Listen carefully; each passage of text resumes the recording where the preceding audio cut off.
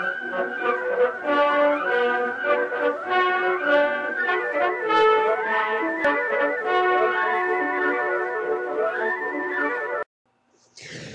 there! Today we're going to talk about this ink, which comes in a package that suggests it is the Holy Grail.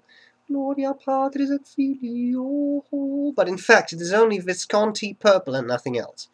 One of the nice things about this packaging is that you can just take this off, and whenever you feel like, having a dram on the road, you can just take it out, fill it up with a shot of whiskey, and just, drink it away. Now, it's interesting, and in fact, I like this a lot, and I'll come back to that, because the bottle is fascinating, but don't be fooled, this is not glass. It's just plastic. Nothing wrong with that. I mean, we've got a lot of glass bottles out there. I love the shape, but when you're inking up a pen, I always use two hands. I'm not sure about you, but whether it's a piston filler or a converter that you twist, usually I need two hands. One to hold the pen or the converter, and one to do the twisting motion.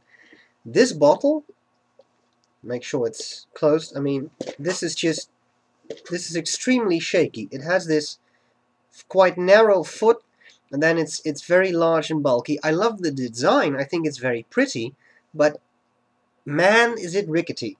So what I always do when I ink up the pen is I take the shot glass, put the bottle in, which is very easy. No, in fact, it is very easy. You just put it in, open it up. Now, of course, I can't do it because I closed it up too tightly. There you go. Cap is off. This cannot fall over. I mean, I'm going to put that in my hand again. If this falls, there's going to be a lot of ink all over me, but this is a lot more stable than that little narrow foot. You can just dip your pen in, then, there's no risk of it actually tipping, because I am sure, with my motor skills, this thing is going to tip over if I don't do this. So, kudos to Visconti for including the shot glass. And of course the little pedestal to make this thing look even more holy. But even if it's on there, I mean, it'll still tilt. It's not... Okay, enough about the bottle. This is Visconti purple. This is one of the 3 Visconti inks I own. I also own black, which is... I don't like it particularly much because it's more of a gray, a dark gray, especially in broad nibs. In fine nibs it's okay, and it's black. If you use that for calligraphy, you'll just get a dark gray. I have a sample of Visconti Sepia, which Eric sent me. I think I've already covered that in Inkcyclopedia. And today I thought we'd do this one. I got this when I bought my Homo sapiens fountain pen at some point. This came along with the pen. I think it's a very interesting purple. It's definitely purple. This cannot be mistaken for any other color, which I like. It's quite vibrant. It's quite intense. It's on the dark side. But I like it. I think it's very nice. It has pretty good flow. I thought it was a little dry at first, but I think that was because the Homo sapiens I put it in had some minor flow issues at the time. I've worked a little bit on the tines now, and now it works fine. And all the pens I put this ink in for this Inkcyclopedia entry, flow was excellent. So I think that's going to be just fine. I think it's time for some Purple Rain. So let's do writing sample. Alright, my friends, today I have for you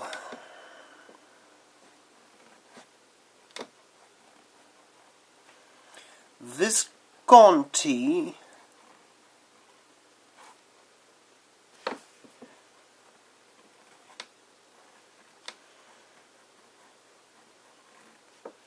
Purple. Let's start with some fine writing. Not some fine writing, but some fine writing. That's a big difference. The quick brown fox was wet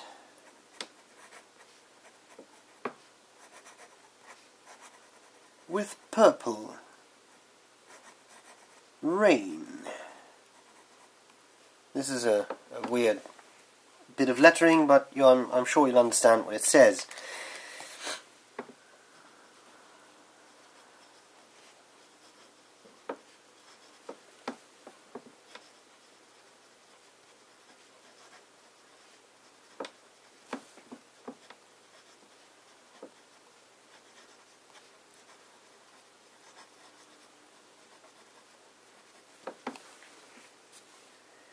That was medium. Let's go to broad. Now that is nibbage.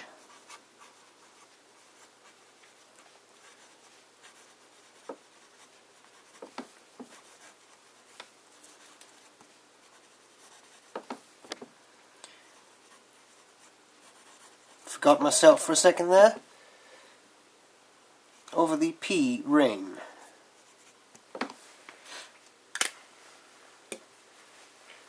And italic fun.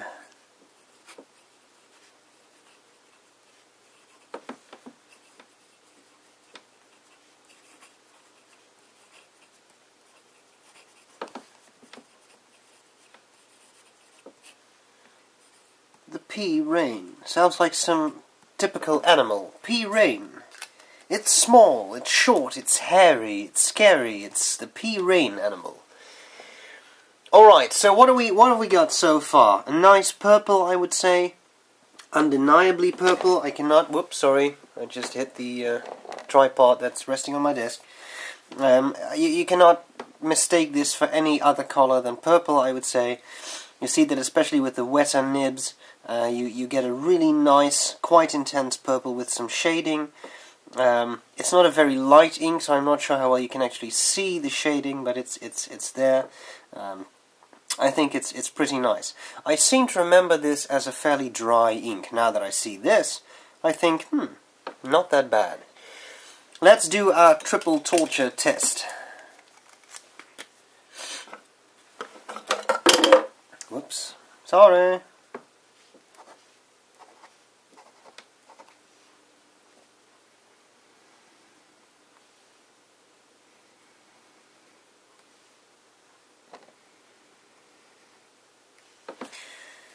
Come back to more passes in a second. Let's try to do some flexi writing.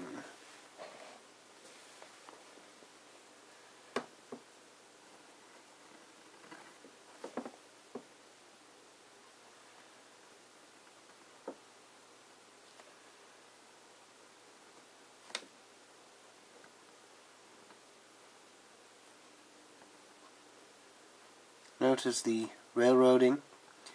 I'm getting the feeling that this is a Rhodia effect, because the pen seems to work perfectly well on cheap paper. This is a new flex pen, which I have cleaned well. I've gone through all the motions, but they keep railroading. I just squeeze some extra ink into the feed.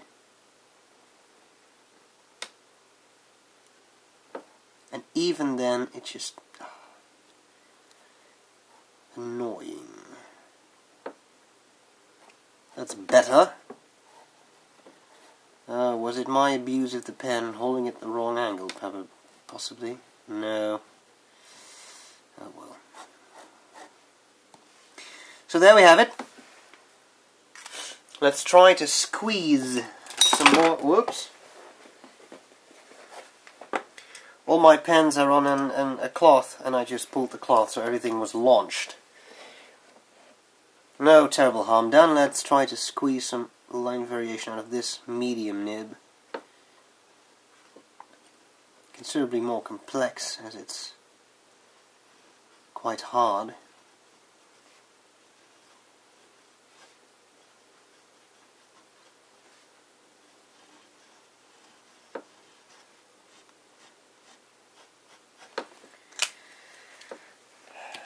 From hard nibs we go to smooth, wet nibs. I'm trying not to imagine anything there.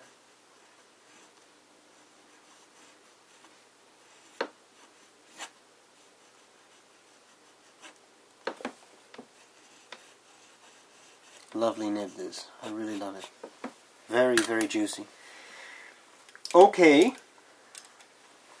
And then an italic. Well, before we do that, that's pretty dry. Let's make a second pass. 1, 2. I'll come back to those in a second. I'm still suffering from a cold, so if I'm sniffing every now and then, just bear with me.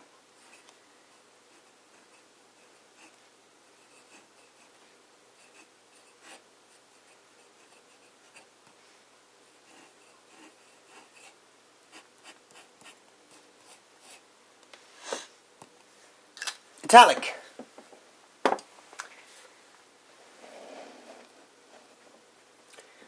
Maybe we should have us some large writing. Now what shall I make of this?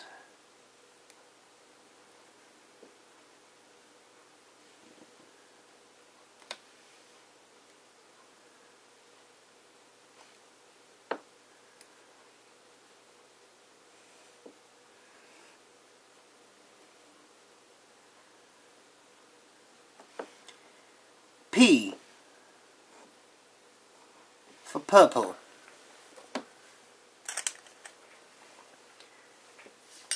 And a little bit of regular writing with a medium nib.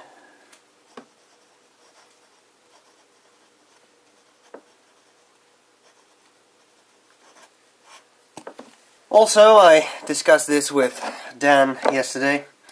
In homage to Mr. Nathan Tardive, founder of Noodlers,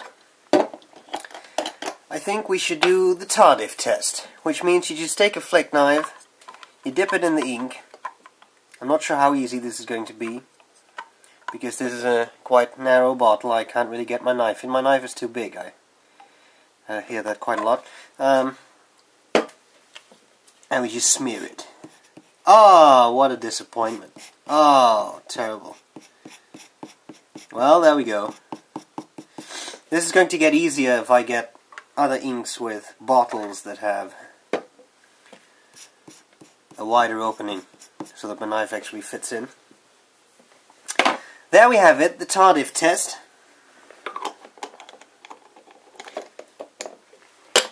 And I think that bit is dry, so let's just do our third pass here, then return to the things I've just done.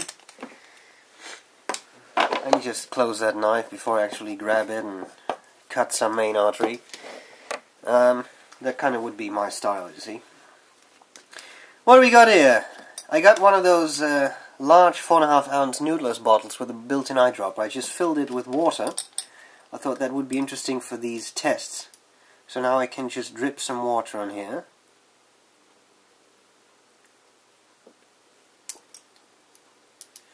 Drip, drip, drip goes the water. There we go. And then of course I have my little brush. Let's take the brush and go through the writing. Now we have two water tests. So we have just dripping of a lot of water on there, and we have just a brush and sort of wiping through the writing over there. And then we have the Tardive test. I'm not really sure what we can conclude from this. Well, it's a very relevant thing right there. It's only $1 or something. But I'm not really sure what we can conclude from this. And what I do enjoy is the fact that this gives you a really nice overview of the shading of the ink. So I enjoy the Tardive test, even though I'm not entirely sure of its purpose yet. Okay, let us remove some of the excess water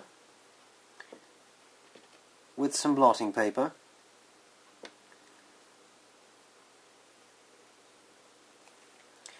That's going to take a long time. I'm just going to grab a towel there.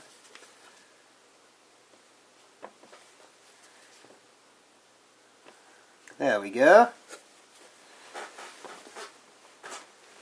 Well, that's not that bad, is it? I mean, you can still sort of see the outline of the P. The regular writing suffered, although it is still, well, more or less legible. So it's not extremely waterproof, but I've seen worse inks, so I don't think it's that bad. Let's start with our scorecard, and then return to the ink, the triple pass torture test. Scorecard. cleaning. Well, that's good. I don't remember having any problems with that. I'm just redecorating a bit here. There we go. Whoops. All kinds of stuff collapses here, but I'm done. Sorry. I couldn't move my notepad up all the way. Bleed through. Well, we're going to have to see. Color. Well, I'd say purple. Shading. I'd say that is okay to good. Then we have flow. Flow is good. I thought, as I said, I thought it was a little dry. Now I'd say it's good. Let's try that in cheap copier paper in a second. Drying time is... I think I have to use some cheap paper for that, because it seemed to be quite wet here. Although I have seen inks that took longer, so... Waterproofness...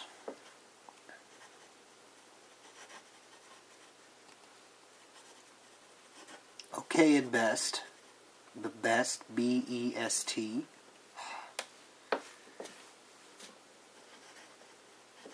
Feathering. Have to check that out in cheaper paper too. Now, one thing that I promised you I would do from this point onwards is to make a comparison between well, at least this ink and at least one other ink that struck me as being somewhat similar. And today, just to make sure, what I have here is the Visconti purple we've been looking at up till now. The reason I use my fine nib for that is that I've inked up another pen, which happens to be an Ahab, which also has this fine nib, and it doesn't write. There we go. Fine. Well, look at that. This is Gerbin. Violette. Is that Violette or Violette? Yes, Violette. The pronunciation really isn't different, but... Pensée, of course. Violette Pensée versus Visconti Purple. Well, well, well. What have we here?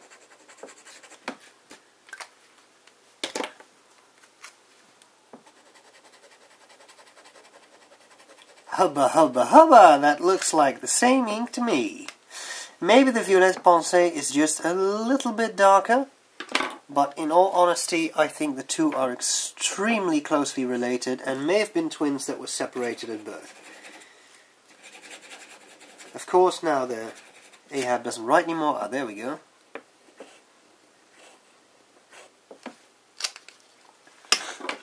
In the future, I intend to keep using the Ahab to do these comparison demonstrations, because I mean the flex nib is useful because it allows me to show you broader nib lines and finer nib lines in one pen. I mean, you have to realize that after shooting this video, I'll have to clean 6 pens. So I love doing this, but I don't want to clean 100 pens just for this. So I think this one pen gives us a very good option. Okay, let's go to some... Here, come on. Let's go to some cheap copier paper. Copier paper, here we go. Copier paper.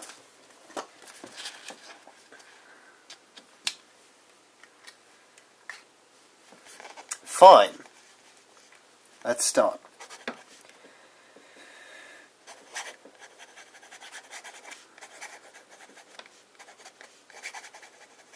Purple Rain Dog.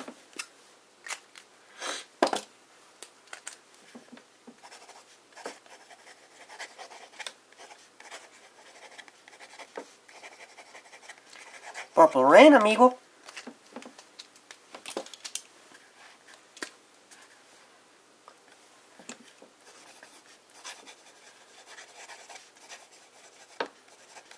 Purple Rhine, mate.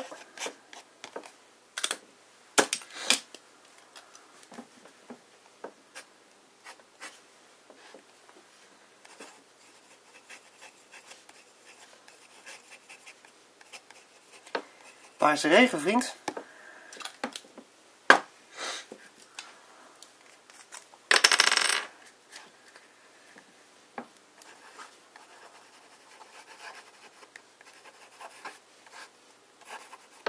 Something big. Here you see why it's not a good idea to write in cursive with a 6mm nib. That's only going to bring suffering, but you can try. Maybe some flex writing. Let's just squeeze in some extra ink into the feed. The ink has now ended up on my desk in a large drop. I have to do some emergency blotting there.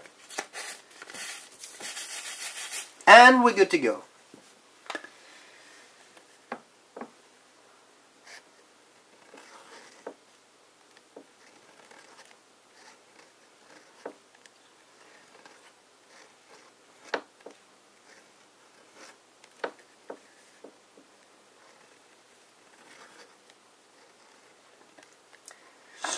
Do you notice that this pen, even though I have just loaded some extra ink into the feed, seems to be keeping up better on this cheap paper than on the Rhodia?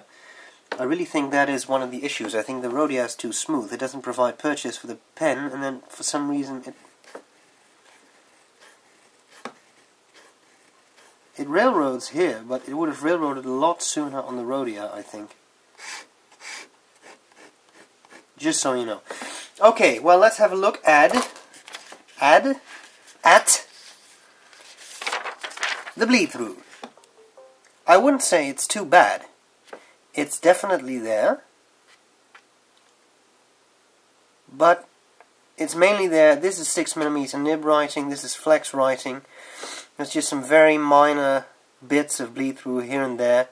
Maybe a little more than I would expect, because this is fine writing, medium writing. It's not extremely pronounced, but it's there. On the Rhodia, bleed through is pretty much absent. This was flex writing. This was, I think, the tardive test. Yeah. So, I mean, clearly that's you know, I think it's not that bad, but it is present even in a fine nib on cheap copy of paper. So I'm going to say bleed through is okay to good. Depends a little on the paper you're using. Feathering. Well, on this paper I don't see any feathering, and on this paper I don't see a whole lot of feathering either. Maybe just a little bit here and there, but I mean, this is a 6mm nib. I don't see any feathering. Maybe a little bit with the flex writing, but I have seen inks that were much worse. So for now I would say feathering is good. Drying time on this paper was very fast, so I would say drying time is good. Clearly that depends on the paper. I'm sure I don't have to say that every time, but I'll just point that out once more. So, here we have it. Visconti purple Inkcyclopedia entry. I hope this was useful, and that's all there's to it. I'll see you later. Bye bye.